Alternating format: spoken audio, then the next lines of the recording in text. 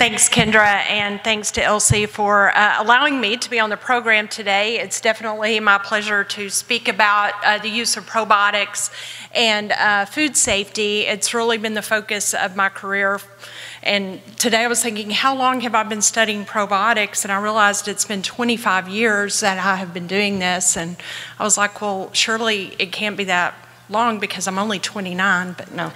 Anyway, you know, we just get old really fast. But definitely something that I have a passion about, and I enjoy studying the lactic acid bacteria, the good bacteria. I always tell people, you know, we focus really on the bad ones, but most of them are really, really good.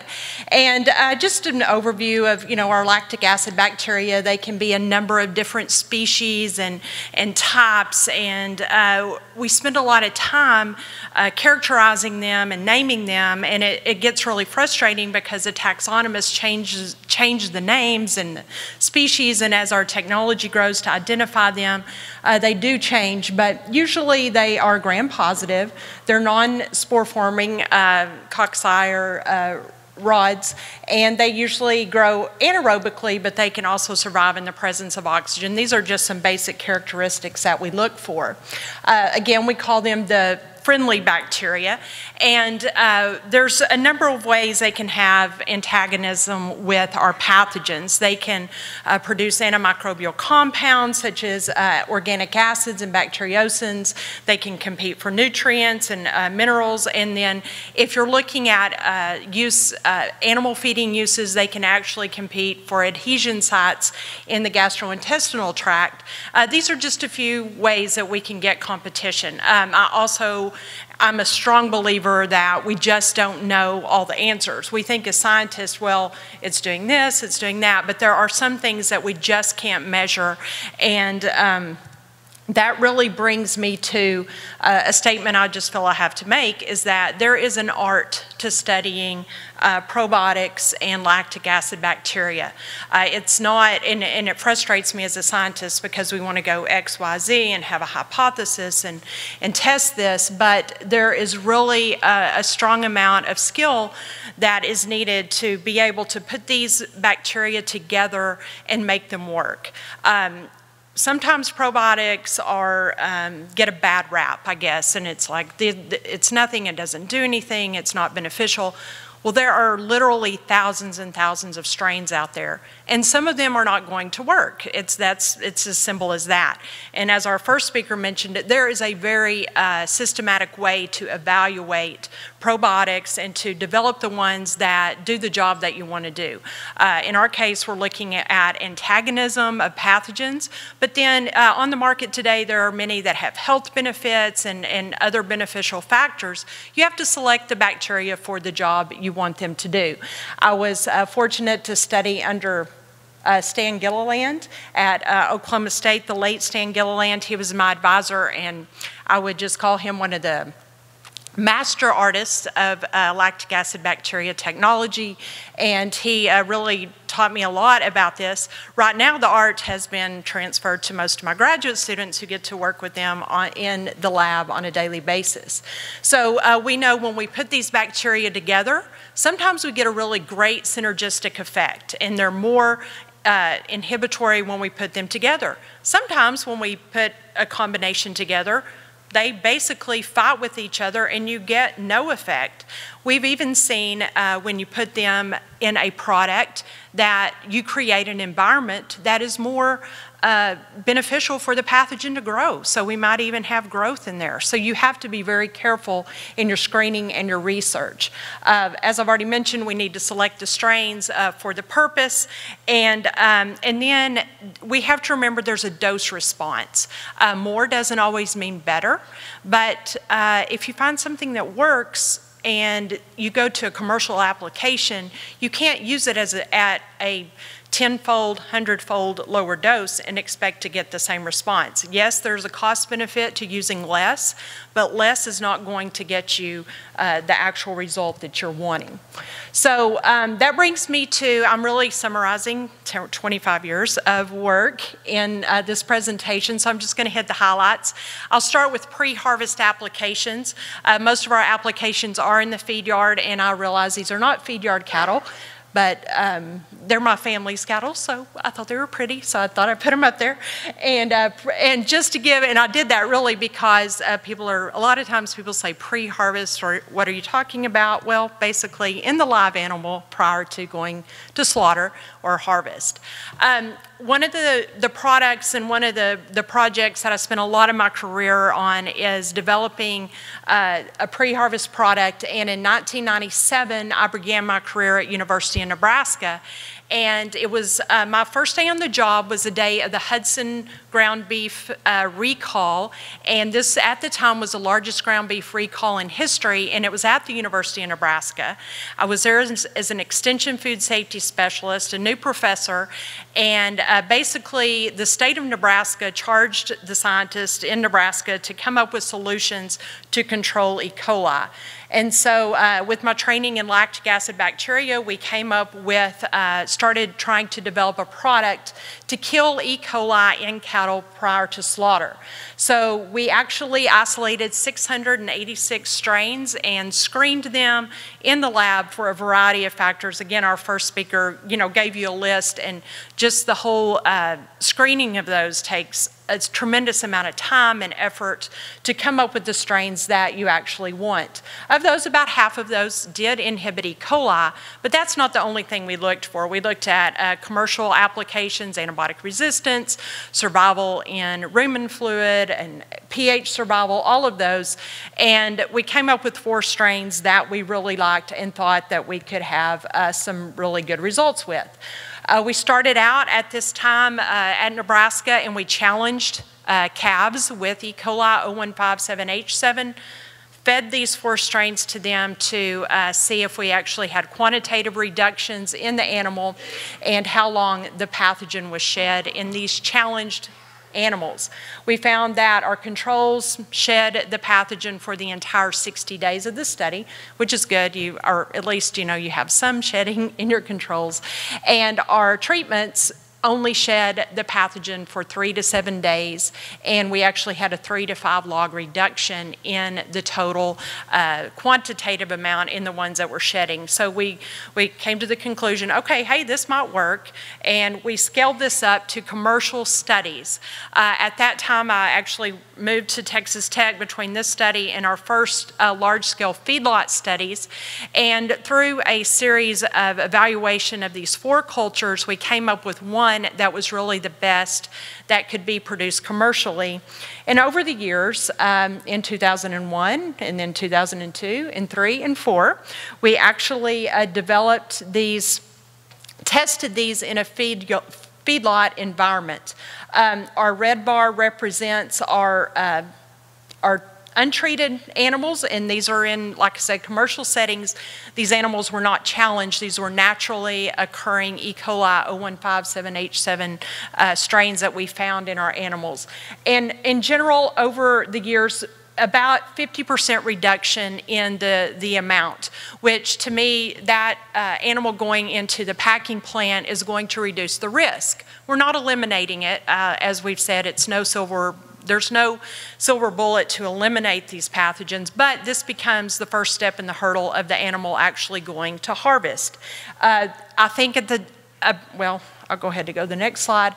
We also looked at the quantitative reductions, and we had about a 2 log reduction in the animals that did test positive. So not only were we reducing prevalence, we were reducing concentration of the pathogen in the positive samples.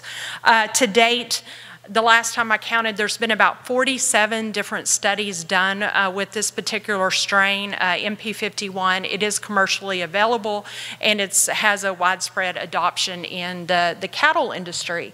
And we consistently, we have done meta-analysis. We get about a 50 to 60% reduction in the animal and on the hides prior to harvest. Now, That brought us to 2012, where we did a study. At this time, we were doing a lot of work on salmonella prevalence in lymph nodes.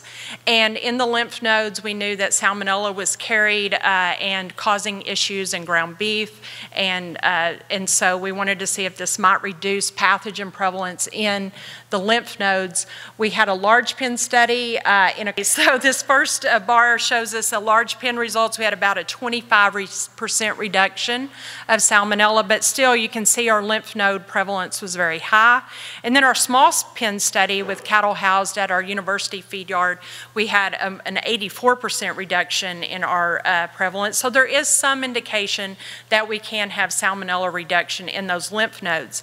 In previous studies, we really were unable to measure any salmonella reduction in the fecal or hide samples, but we're able to do that in the lymph nodes. And then also when we looked at the CFUs per gram, we found a 90% reduction, but not about a 1 log reduction in our total bacteria when we did a quantitative analysis. So to summarize that work, really feeding, and like I said, there's a dose response. So feeding the 10 to the 9 per head per day of animals consistently reduced STEC 0157H7 in the feces and hides. We also saw reductions in our concentration and reduction in lymph nodes. As I already mentioned, we did not measure salmonella reduction in our feces and hides. And in all of these studies, we measured performance, meat quality, all of those things. There was no detrimental impact on performance of the animals in their growth and the gain, weight gain, and all feed conversion, all of those things. And in some cases, we actually had improvements in that. With this process of developing this product, we learned a lot, and I worked very closely with Dr. Guy Lonregan at Texas Tech, and we were like, okay, we learned this from the development of the first product. Now it's time to go to the next generation of probiotics. And we took what we learned in developing this first one and testing it, and we have been working on a new next generation probiotic. And what we really focused on was, number one, the dosing, so the cost of the product, so we could feed it at lower doses, the efficacy against other pathogens, the impact on antibiotic resistance, the ability to detect it and verify that it was actually being fed at the concentrations it was being fed at.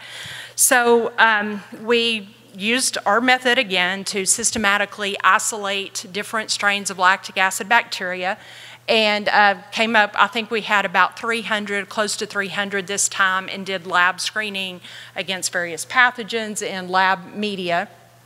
And we found one that we really liked. We call it L28. And you can see after 24 hours, so this is growth, so we had really high growth in here, or high numbers, but this was after 24 hours of growth. We had very significant reductions of Salmonella, E. coli 0157H7, and then actually elimination of Listeria. So we really had a multi-species inhibition with this particular strain. And with that, we have done a cattle feeding study. We wrapped this up in the spring of this year.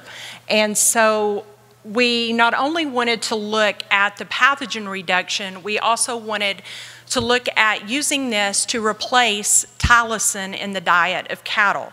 Tylosin is fed to improve performance characteristics in the animal, and if you took it out of the diet, what was going to happen? It is actually, right now it cannot be used unless it's prescribed now as a low-dose antibiotic in cattle feeding systems. So we replaced the tylosin with the L28 to see what happened, basically.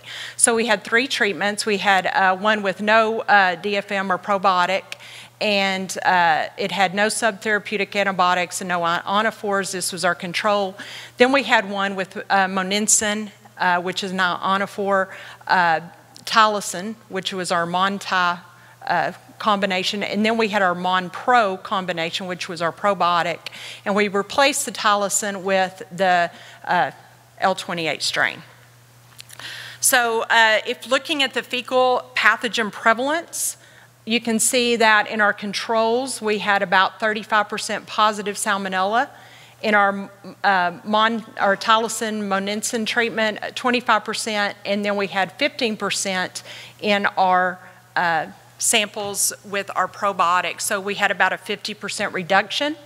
With E. coli 0157H7, we had 20% positive in our controls.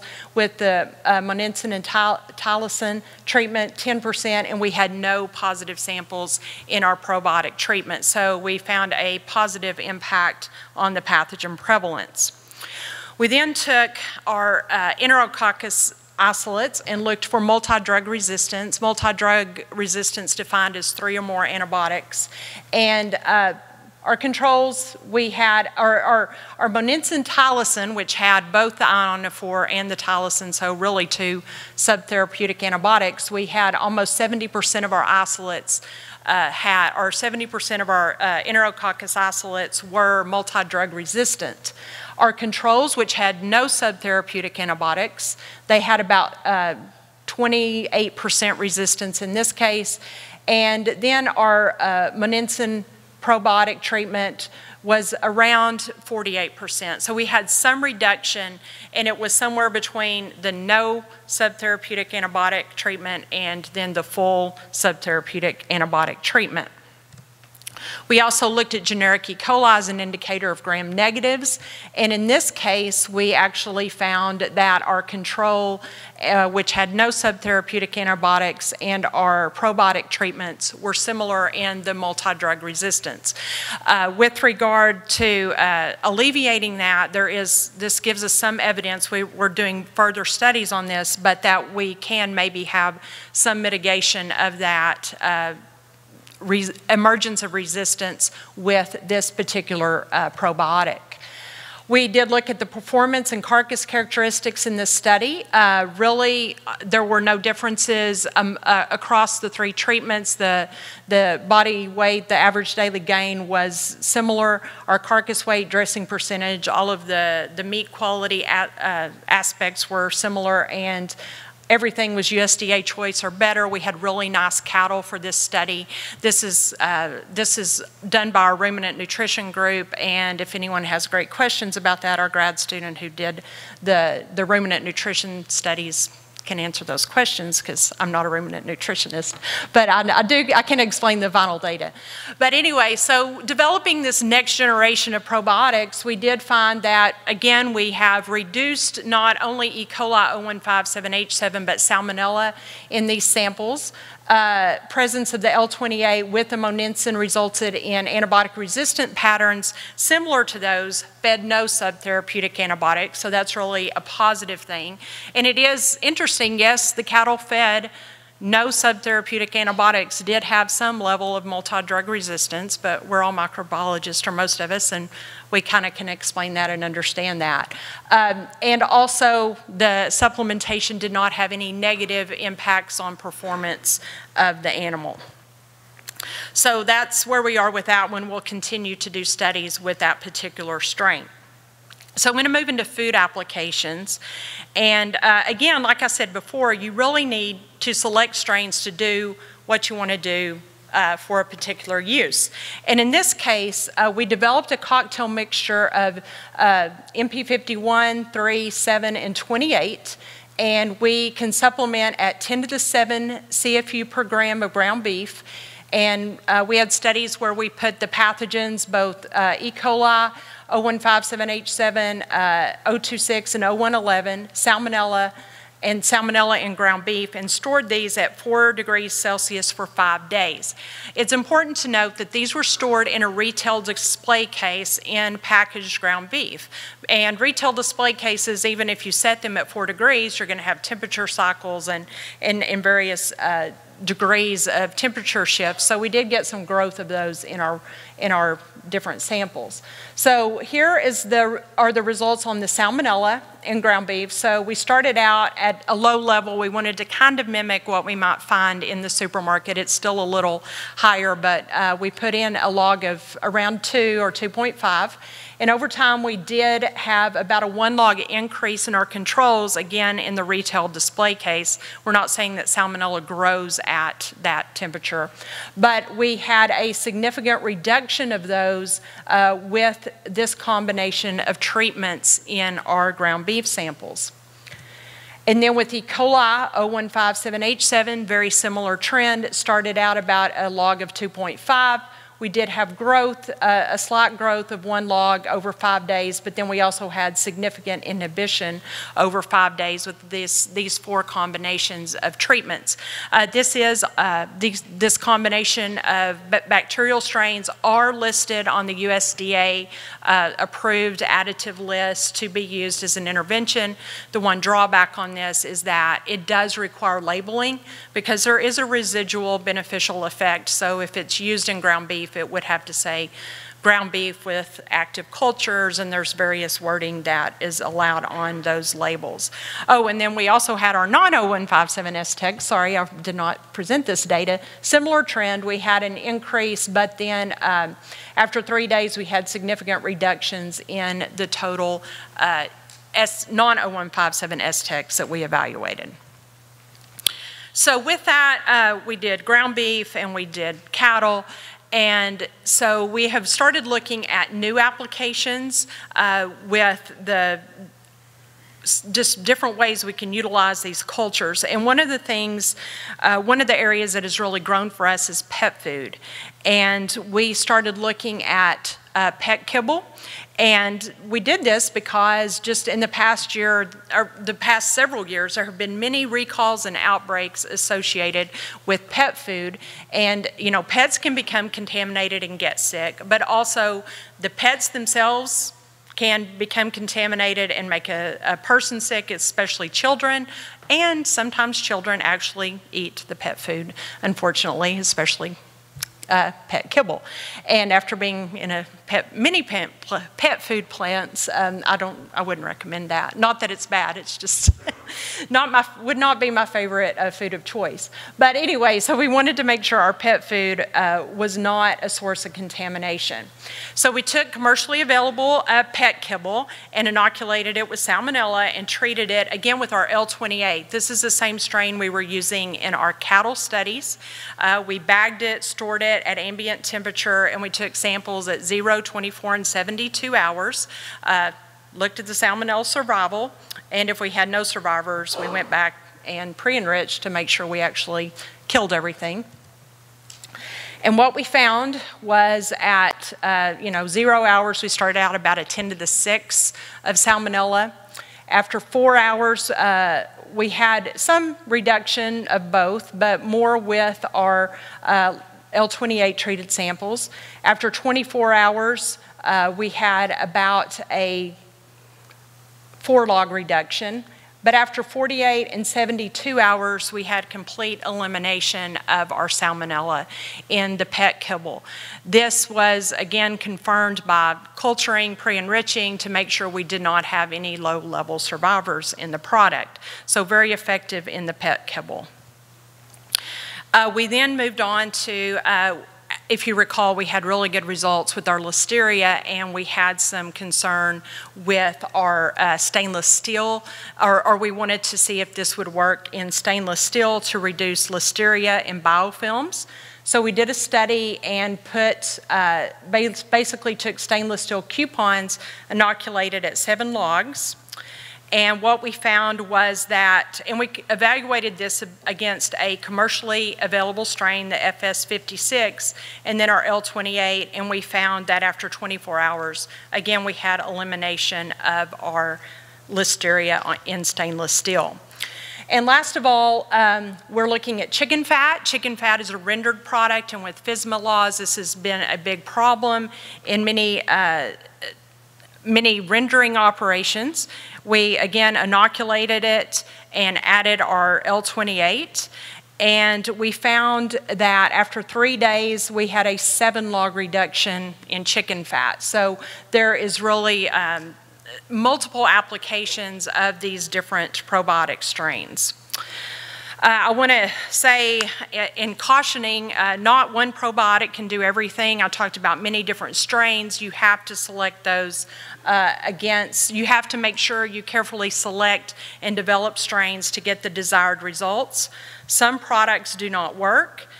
Make sure that if you're doing some in-plant studies, you have to be very careful at interpreting results. Whenever you're working with probiotics, you have to be sure that in your broth media that you're evaluating that the inhibition isn't happening in the media, that it's actually happening in the product or the animal, because you're actually isolating not only the pathogen, but also the added probiotics. So you want to make sure the results you get are actually accurate. So just work with qualified microbiologists if you're ever evaluating probiotics. So in conclusion, probiotics aren't a new technology. They've been around a long time, but some of the applications are new and can be optimized for very specific needs. Need to acknowledge I have many co-investigators, graduate students, funding agencies that really have supported the work over the years. And disclaimers, definitely we have a company that does produce the L28 with other scientists at Texas Tech. I have worked very closely with Nutrition Physiology, who makes the MP51 strain, and so have to have that disclaimer for the university and for y'all to know. So with that, I will take any questions.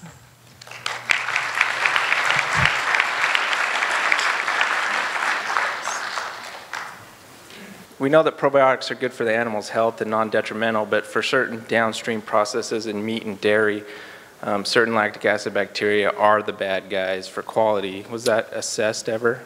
Yes, absolutely. And specifically with the combination of 4 strains that we put in ground beef, we selected those strains that produce the antimicrobial properties but did not grow at refrigeration temperatures. So we made sure that it wasn't causing a spoilage problem. With all of these studies, we have done long-term studies with the product quality, the spoilage, the shelf life, and all of those things. There just simply wasn't time to present those data. But I'd be happy to, if you want to email me, I can provide some of that information for you. But you're absolutely right. They can create a problem with spoilage. That was pretty much my question. I was going to ask if it affected the flavor or appearance of anything that you yeah, that was one of the characteristics we evaluated. Even with the pet food, we've done dog food feeding trials where we had made sure that the dogs, it did not affect the flavor or the acceptability of the dog food. So did you look at mechanism? What exactly these strains are doing that's different from other lactic acid bacteria? We have done a very basic amount of mechanism work. Obviously pH, we get, the L28 produces a low pH very rapidly within 6 hours compared to other cultures which may take 12 to 18 hours to get the same pH. We know there are some bacteriocin-like substances, but we have not done a great amount of work on determining the exact mechanism. For your stainless steel coupon study, how was the L28 applied to the coupons? It was simply dipped onto the coupons. First we attached the listeria and we had a method to form the biofilms on that. And then it was actually, no, that's not correct. We put them in wells. In the wells we added the L28 to the wells and let it kind of grow together with the stainless steel. So it was in constant contact, it wasn't just like sprayed on? No, it was not in this case. And yeah. What's the pH of the L28? It will go down to, I believe, 3.2 or so. David, do you know the exact pH? He's 3.5, so yeah. Okay, thank you. I have a question. That's a very interesting presentation. Thank you so much. My question is, I saw you done some research on the ground beef. I'm wondering, like what the person asked previously, have you followed the pH of the ground beef? Also, for the initial inoculum of the lactic acid bacteria, I'm wondering the initial inoculum level. because I think for the protective culture, probably it's also kind of dose dependent. So my third question would be, have you compared the effect of those protective cultures on gram-positive bacteria like Listeria and the E. coli 0157? Which one is more significant? Yeah.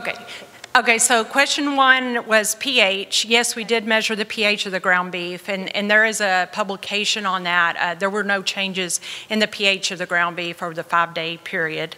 The second question, we did a dose response study. The approved USDA dose of that, where it was most effective, is 10 to the 7 total bacteria, a combination of the 4 per gram, and so that's what's needed for the effect. And we have not looked at Listeria or other gram-positive bacteria. Sorry, so the initial inoculum level is about 10 to 7? Sorry, yes, 10 to the 7 per gram of ground beef. Okay, thank you. Thanks. Mine's a quick question. Thank you for the presentation, very interesting. I just wonder if you know anyone that's doing similar work on these sprouts that people do. You make sprouts and then you make a final product and say, yeah, it's probiotic, because I have not found any work that shows how those relate with pathogenic strains, and I worry. Yes, we are actually doing work on sprouts. The focus on this was more meat and poultry type products, but yet we have similar data on sprouts. David, you want to wave? Because David Campos, our grad student, has done quite a bit of work on that and has data on that, and we can share some of that as well. So. For E. coli 0157 in cattle, the actual cattle treatment, we know obviously where the bacteria colonize, specifically terminal rectum mainly.